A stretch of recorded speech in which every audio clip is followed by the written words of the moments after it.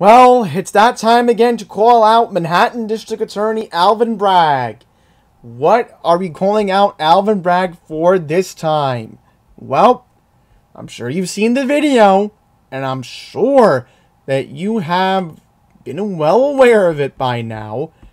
But the infamous subway brawl. Yep, we all know about this.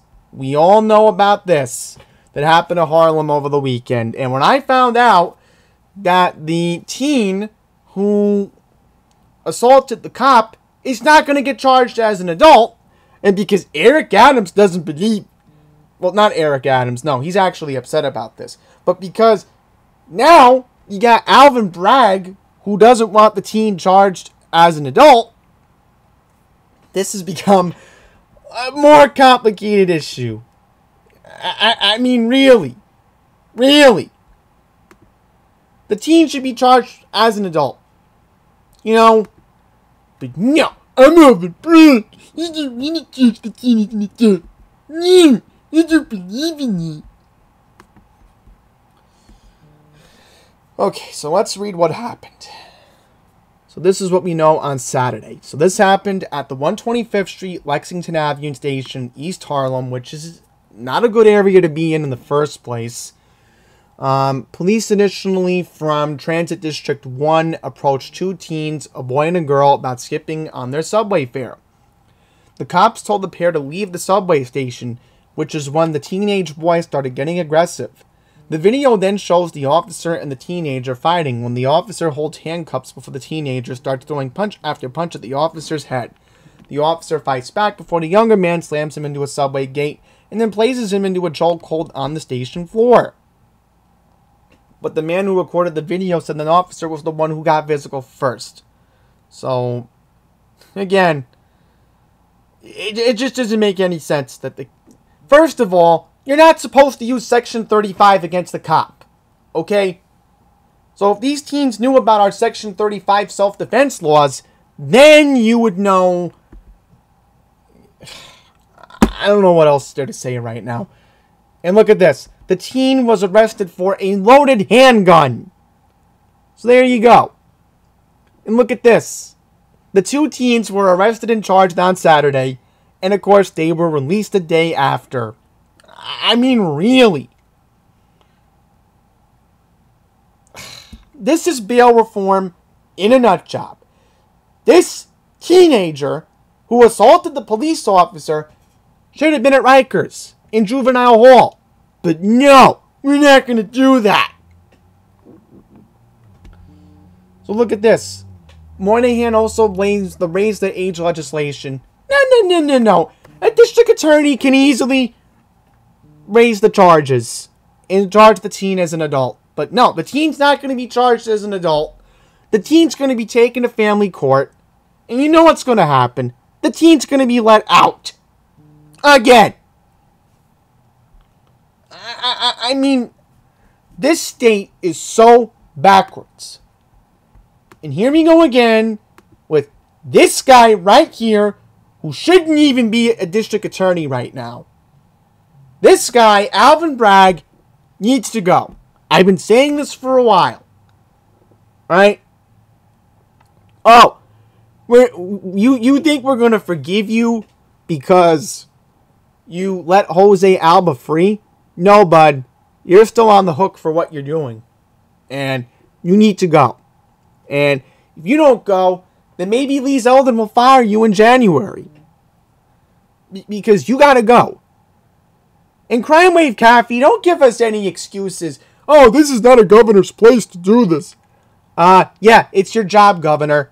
If this guy refuses to uphold the law, he needs to go. And Melinda Katz needs to go for using the NYPD as private security. That's a whole different story from when she was moving into her home in Forest Hills. But yeah, so we got two DAs that need to leave their jobs. And right now, I just don't know anymore. So we got to get to the other crime that happened in Manhattan and in... yeah, we're going to get into it. So what was I going to look for first? Is this the same story? Actually, no. Eric Adams is actually upset. That's what I wanted to read first. So, just going to see here. So, apparently, Eric Adams believes that catch and release should be bye-bye. And I'm in agreement. Catch and release should be bye-bye. No more catch and release. None. This has to stop. And then we have a statement from the PBA, Pat Lynch.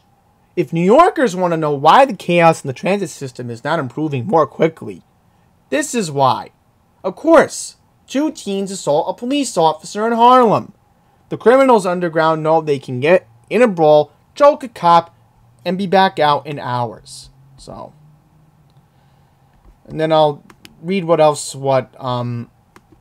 Pat Lynch said on Twitter. Let's see if we can pull this up. You should be able to.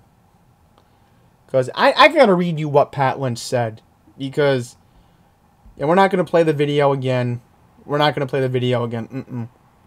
So this is the other statement that Pat Lynch said. End quote. Cops are putting ourselves on the line to make the subway safer, but we are feeling abandoned by a justice system that won't back us up. And again, you know, Pat Lynch makes a good point. It's bail reform that basically messed up law enforcement. And, you know, Bruce Blakeman can be all talk in Nassau County. He can say that we're going to go after people. But no, we're not getting any help from Albany right now. We're not getting any help. And until, maybe, and I'm not saying it's going to happen, but maybe, just maybe, if Lee Zeldin somehow, some way becomes governor, which, my whole miracles, let's hope that happens. This bail reform has got to go in January too. Because there's going to be 2 big changes. Actually, no, 3 big changes happening in January. You know what the third change is going to be? Major shakeup of the MTA. And that's another video we're gonna maybe do that in the fall if Zeldin does win. Because I don't feel like talking about that today. Not with all the crime going on. Okay, so let's get into the other subway crimes going on. Let's see if we can go here. Let's see if this is the same station. Park Place, right? Let me make sure this is the same one. Yeah, you know what? We'll not read the AM New York one. We'll read the Channel 4 one. So here we go. Off-duty NYPD officer was shoved to the subway tracks in Manhattan in an apparently unprovoked attack ahead of Monday afternoon's rush. So it says here that the 40-year-old cop was blindsided by the come-from-behind stranger shove as he waited on the northbound 2-3 train platform shortly before 4 p.m. on Monday, July 25th. The victim fell to the platform floor and managed not to fall forward into the path of an oncoming train as it pulled into the station. The suspect got on the train and allegedly yelled profanity at the victim as the subway train pulled out. Police released surveillance footage that they say shows him hopping a turnstile illegally just before the incident. The officer had some minor leg injuries and refused medical attention. So let's see if we can get a good look at the suspect. Yes, Crime Stoppers does have a good look at him. Ooh, yeah, that's definitely a weapon. They definitely got a good look. Okay, so let's get you a suspect description. The suspect was last seen... Oh, come on, let's go quick. The suspect was last seen wearing a bandana on his head. Black suspect, possibly around 6 feet tall, last seen wearing a black shirt. Can we see what type of shoes he was wearing? See if we can replay the video. Ah, come on. Okay, there we go. There we go. So, he was also last seen wearing black pants and red and black sneakers. So, again, in these stories, you're supposed to give a suspect description. How do you not give a suspect description? My goodness. Okay. Now we're going to get to some other stuff in Queens that does need to be discussed. So, just making sure we are good here. 2 men sought in failed robbery attempt on board a Rockaway Park subway train. An alert motorman broke up an attempted robbery on board a Rockaway shuttle train last week, according to Transit District 23. Police also from the 100 precinct are looking for 2 men who approached a 42-year-old woman who was on board the Rockaway Park shuttle just before 5 a.m. on Monday, July 18th. The men demanded the victim hand over her purse and took it off, but got spooked by the inquisitive motorman and threw the purse under a seat and took off in another car.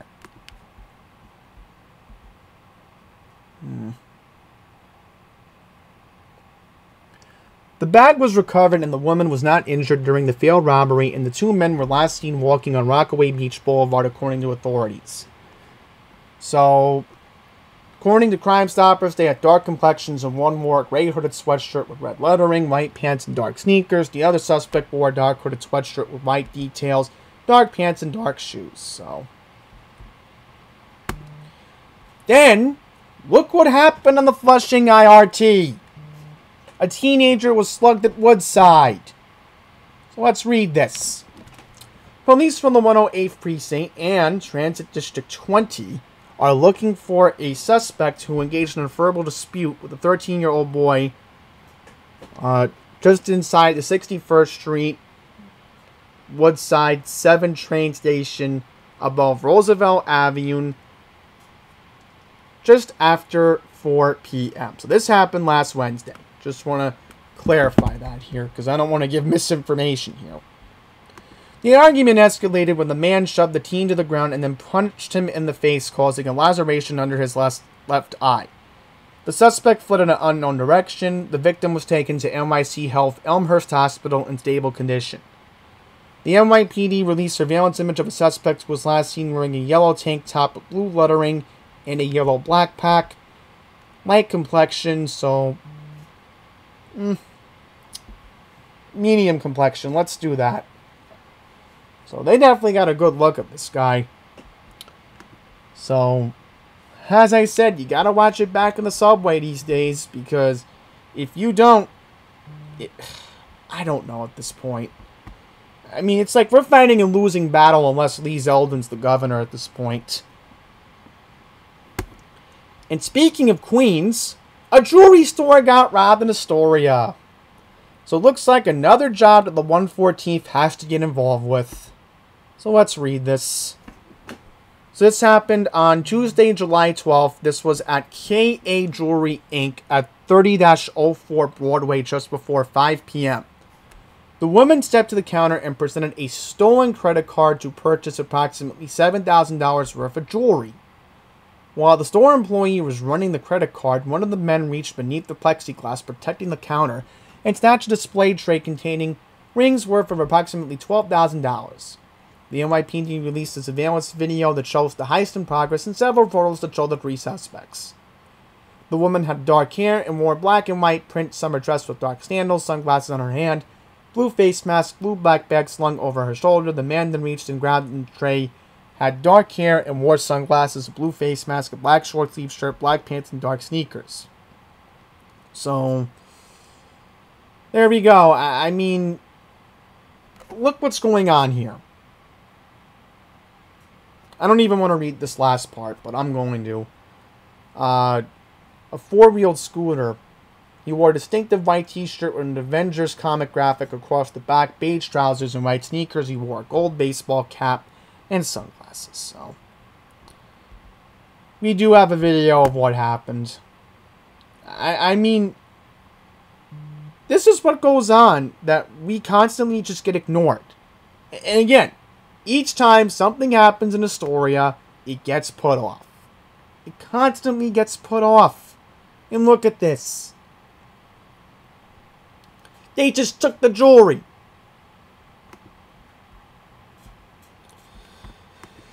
Okay, and then this last one. And Channel 7 did bring this up on the air. I can't find it anywhere else for whatever reason, but we'll read this. A woman was killed by a city bike And speaking of City Bike, I found it a weird coincidence that I saw one in Glen Oaks today, right by the old Gersh Academy building. So, let's read this. A young woman riding a City Bike down a quiet Upper East Side street was fatally struck by a truck Tuesday morning. The 28-year-old was biking east and against traffic along East 85th Street between Madison and Park Avenue at around 10:50 in the morning when she was hit by the tractor-trailer. The woman suffered severe head trauma, an NYPD spokesperson said. Medics rushed the woman to Weill Cornell Medical Center, but doctors could not save her life. Man, that's really unfortunate. Good news is this is not a hit-and-run incident. The truck driver did stay at the scene according to the 1-9 precinct. The 1-9 precinct currently has no description of the truck. Video posted to the Citizen app showed what appeared to be a large food distribution truck stopped in the middle of the street, which was cordoned off by police tape after the crash. The mostly residential block is also home to Regis High School and Park Avenue Christian Church. And not to mention, this is not too far from where Central Park is. So no surprise there. No surprise. So, really cannot make this stuff up, man. Really can't. And then look at this. East 85th Street is not among the official truck routes the commercial vehicles are supposed to use in New York City, though nearby, as you guessed it, East 86th Street is a wider street. Yep. And of course, 86th Street is where the M86 bus select bus goes. New York also does not allow 53-foot long tractor trailers, the larger of the two side trailer lengths, to make pickups to delivery within the 5 boroughs. Though some advocates point out that the rule is often violated. So, yep, this is what goes on. And look how narrow this street is. How was a truck even allowed to go on here? So, all I'm going to say, again, I am not in any mood to talk about Channel 1 today. I am literally not in any mood to talk about them. I am not. No.